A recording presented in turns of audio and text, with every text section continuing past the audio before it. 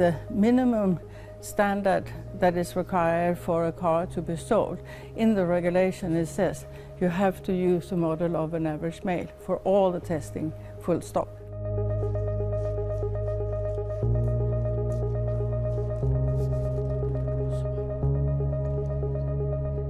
This is the average female, which have the shape of the torso and the hips and the pelvis of a female, in addition to the length, of course, and the weight. And when it comes to geometry of the torso, we would have, for the female compared to the male, more narrow shoulder area and a wider hip area.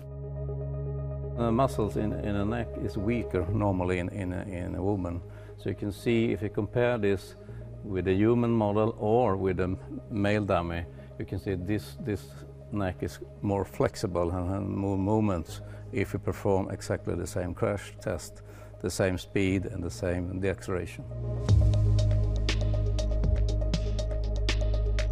Both males and females should be equally represented when we assess the protection of the occupants or road users in a crash. By that we will have an inclusive assessment instead of today, which is where it's exclusive.